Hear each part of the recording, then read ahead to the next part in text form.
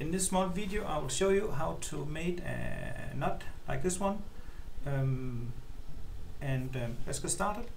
So I'll just delete this nut here, and we will try to make that nut again. Over here you can see the parts you have been using in your assembly so far, and this is actually the nut I want to place here. So if I have already used it, then I can just highlight it with my mouse and then pull it in to my assembly like so, and then I can mount it by marking the center. There we go. And then mark the center of my machine foot, or what is called here. And now those two, the center of the nut and the center of the foot, has been mated. And now I want to make the the underside of the plane. Yeah, I was marked just a moment ago.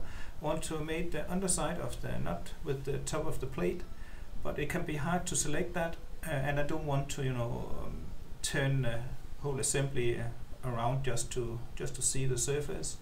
So I can just pull my mouse over it and wait a bit, and now the right mouse button has been highlighted, so I can click that one and then select the plane. Click that and click the top of the plate now, and it has been mated. And then right click, or you try to delete that again.